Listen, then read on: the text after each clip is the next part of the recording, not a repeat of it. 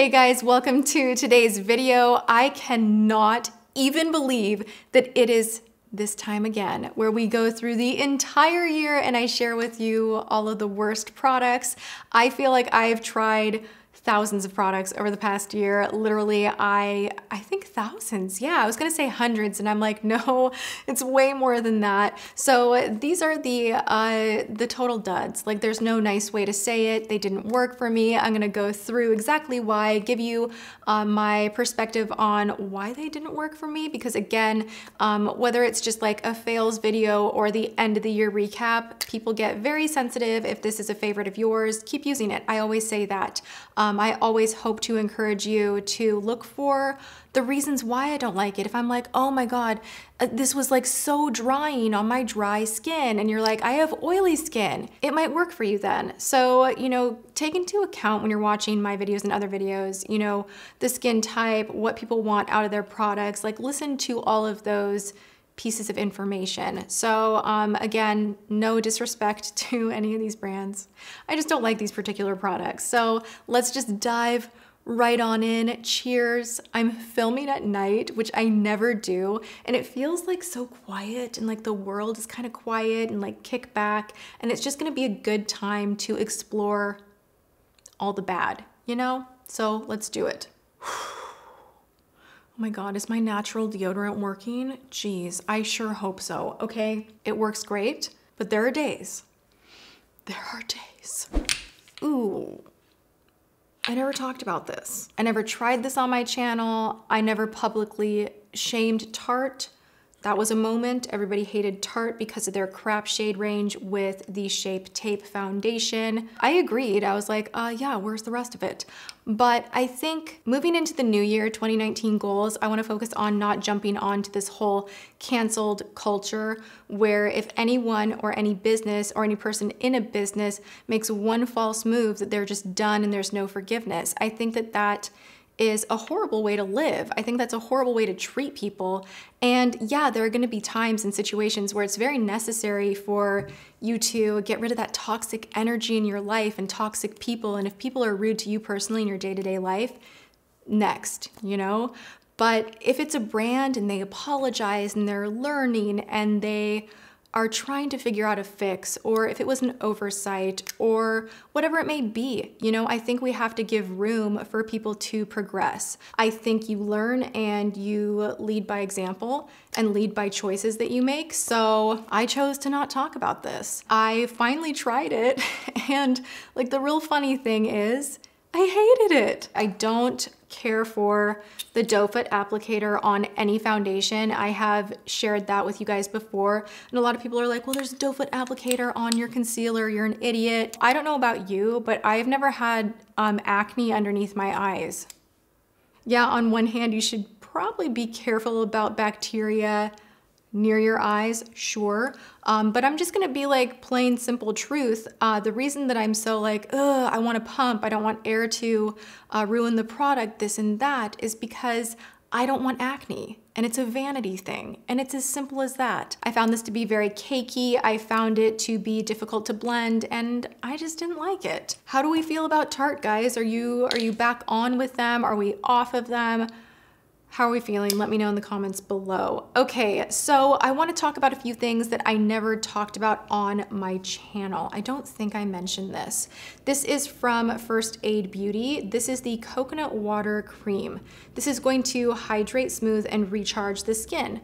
Now, I was using this for a minute. I like First Aid Beauty. I like that they use very simple ingredients. The approach is very clean. They're not perfect. I mean, there's no fragrance in here. It's allergy tested, that kind of a thing. You know what I'm saying?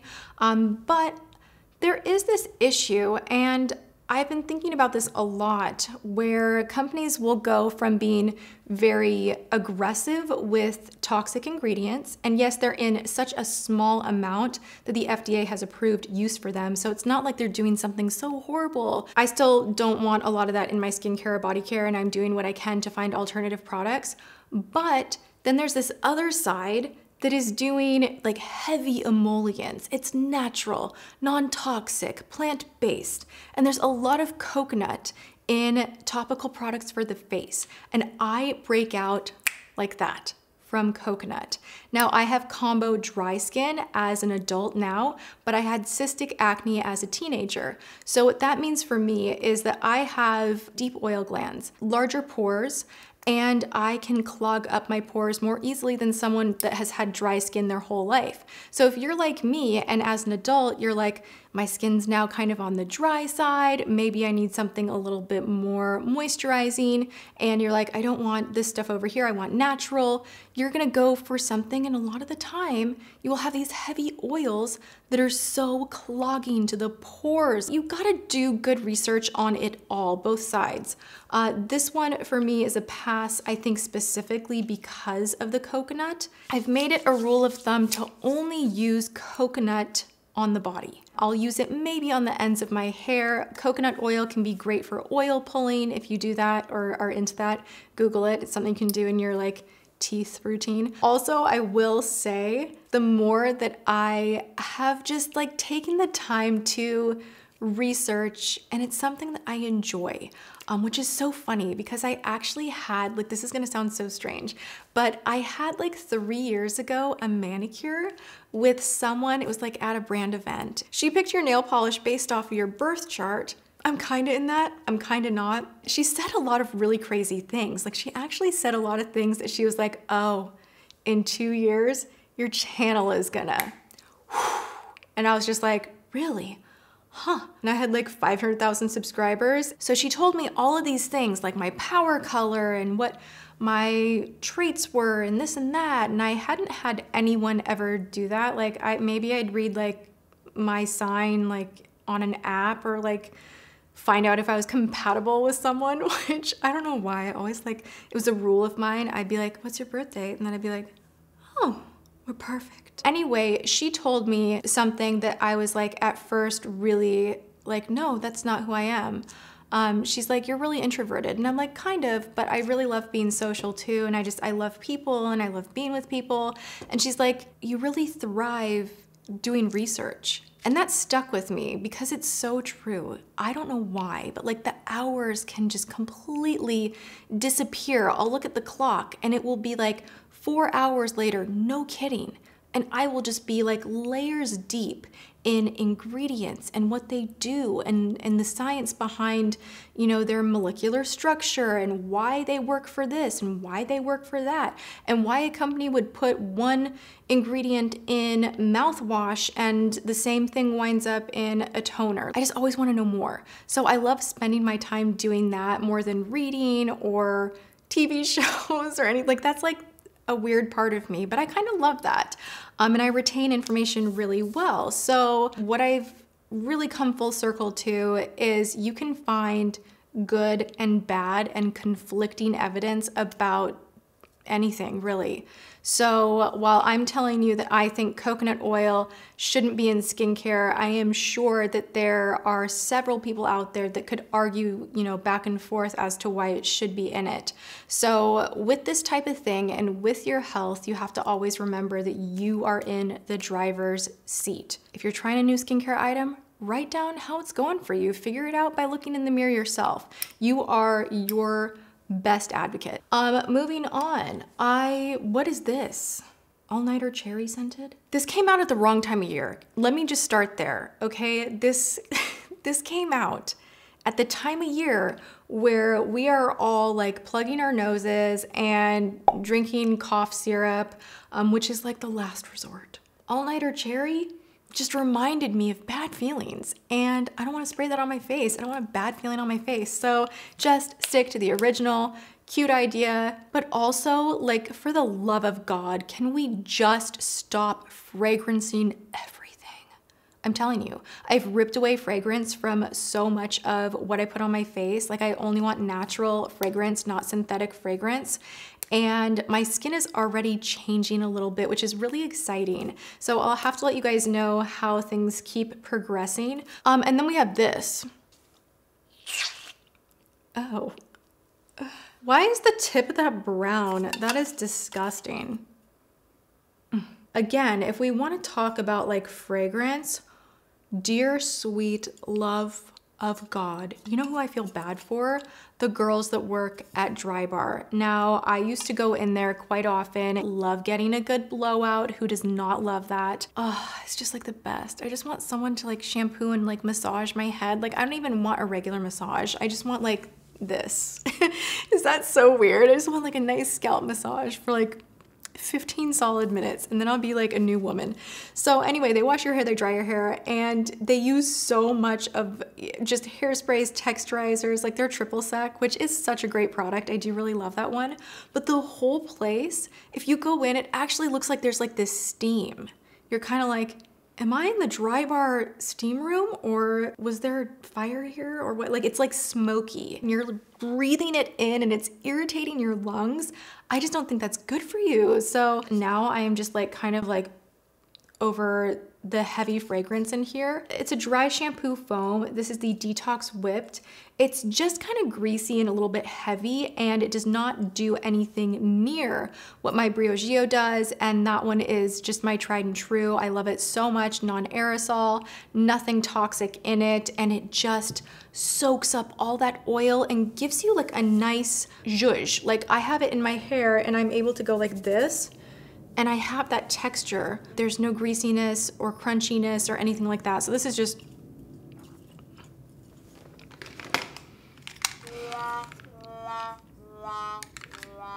I literally have no words. We're not spending time here. You all know, you all understand. If you haven't seen this video, I'll link it below. Okay, I told you guys I was going to let you know how I felt about the Milani Make It Last Matte. Not a fan. I felt very dry by the end of the day. And again, I have combo skin, so maybe that's more of a me problem than potentially a you problem, depending on your skin type. But this one has charcoal in it, and it just, I don't know. I didn't like it. I really like their dewy formula, and I was hoping that this would be kind of a gentle matte formula.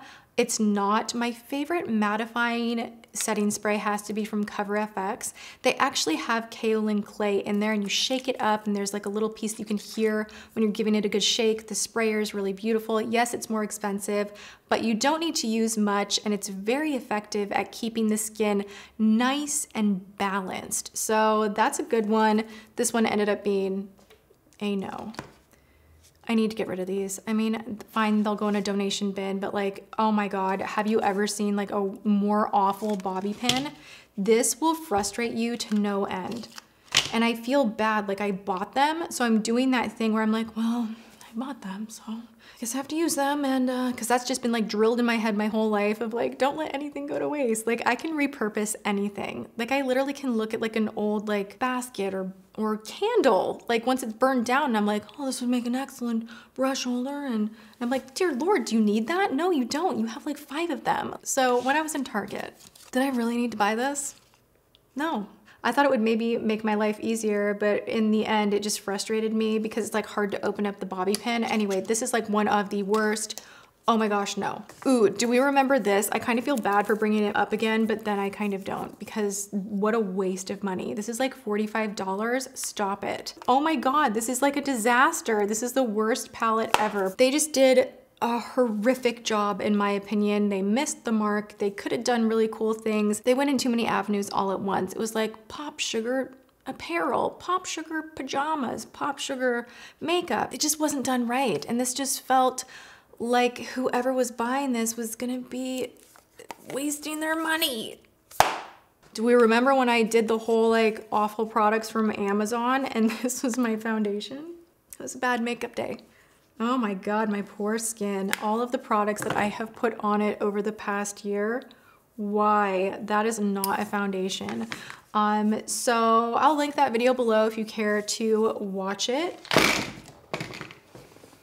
I also want to bring this up because I was kind of cleaning out my beauty closet, and I was like, I had all my old video stuff and product regrets, and I found this just like on a shelf, and I was like, oh, what do I do with this? Like Mia's gonna be so mad if I get rid of it.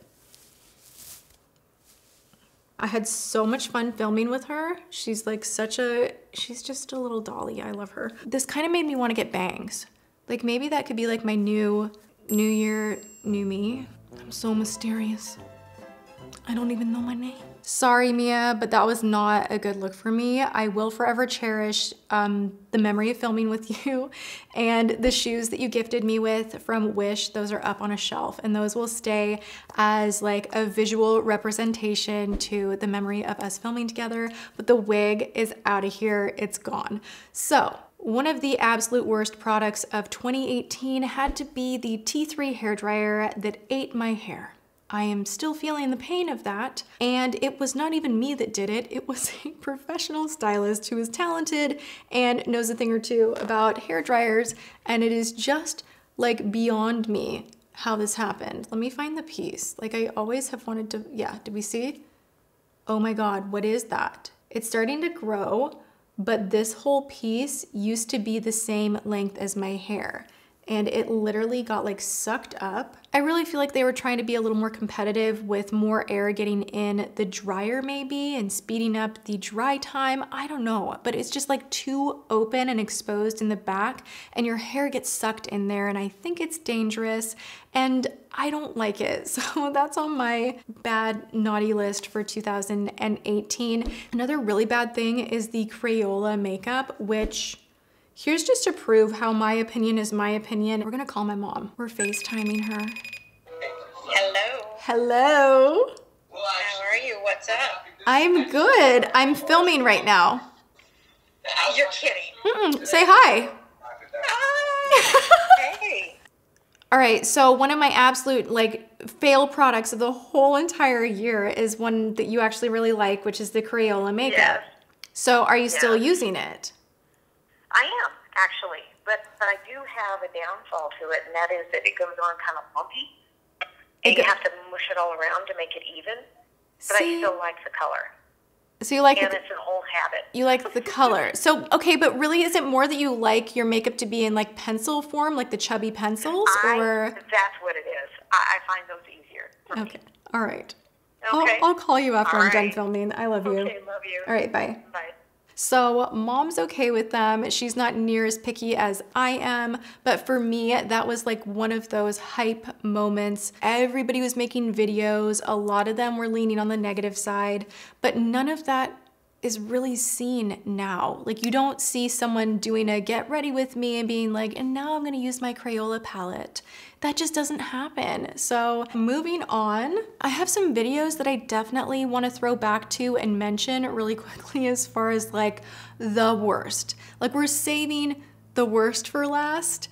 I definitely want to chat for just a little moment about the Trish McEvoy BB cream. I still don't understand why the shade is actually orange. Like it's literally orange. It's not even like, oh, it was just too warm for you, Tati. It was too dark.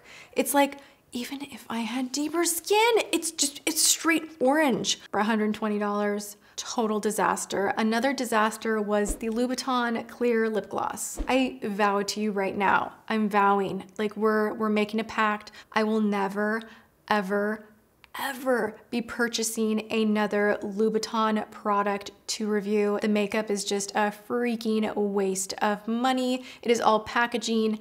The product itself is terrible, and the lip gloss literally tastes like how plastic baby dolls smell. Stay with the shoes. I also have right here, I never mentioned this. This is the Eye Stay Primer from Guerlain. This is a smoothing and long wear eye primer. I used this over and over and over and over, trying to like, in my brain, I was like, Guerlain, it's gotta work. But this just did nothing. I didn't see any benefit or any difference when I wore this. I'm exploring different eye bases that have a little more color and pigment to them. I find that I really, really like that to cancel out my veins.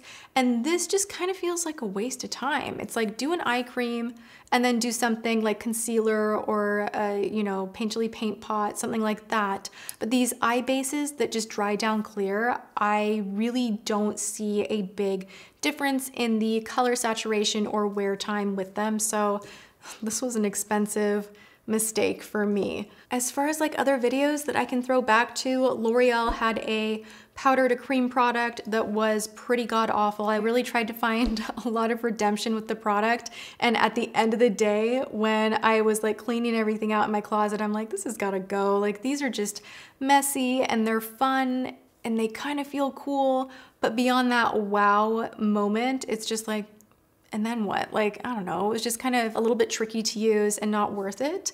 And also, I think I started the year, like in one of the first fails of last year, I started with the spray-on nail polish remover. That is such a no to me for so many reasons. Like, they have this whole thing of like, it's such an answer to your prayers. You're not gonna knock over your nail polish. And Simply Nailogical did the funniest video ever, kind of doing the infomercial of it. And like, she's like, I don't know, whatever I would do, I'm always knocking over my nail polish. And it's just like, yeah, is that really a big problem? No, it's probably not, you know? So just be spraying it in the air and like you're smelling it and it's just like, ugh.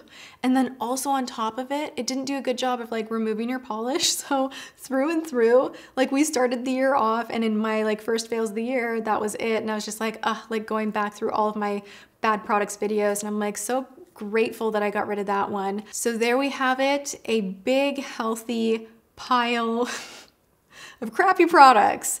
These were the absolute duds of the past year. I hope you guys enjoyed, you know, taking a look back at some things that didn't work out. I think 2019 is going to be incredible. So I want to thank you guys for watching my videos, for commenting, for being here as part of my family and letting me call this my job. So you guys are just the best. I have such major plans for the coming year. I really feel like I know exactly where I want my content to go. I'm very excited about it. I feel passionate about it, and I'm so grateful that you guys are a part of the ride. I'm feeling like moving forward this year, I want to bring more of what I'm really feeling and thinking and not overthinking it. As a YouTuber, I stress out about being misunderstood or saying the wrong thing or hurting feelings or needing to change my mind in the future or just like, there's just like so much pressure. And that's not how I speak to my friends and my family because they understand me and they understand that I'm gonna challenge myself, I'm gonna learn, I'm gonna grow. And I hope that you guys do the same thing. So, you know, here's to the next year being a year of accepting changes in yourself and like just going for it. That's what I'm all about. I have so much planned and I am just like on fire. I cannot wait for this year. It's going to be such a good one. And I hope you guys have the same energy and excitement for it as well. And I'm wishing you all of the best things for 2019. I love you guys so much. If you have not yet subscribed, please do. And then while you're there, ring the bell. Ding-a-ling-a-ling, it's right here, just ring it. It's appetizing, ring the bell, and you will be notified of my upcoming videos. I am here Monday through Friday at 10 a.m. PST. Come hang out with me again. I would so love that. Go have a good one, and I will see you guys in my next video. Thank you so much for watching. Mwah.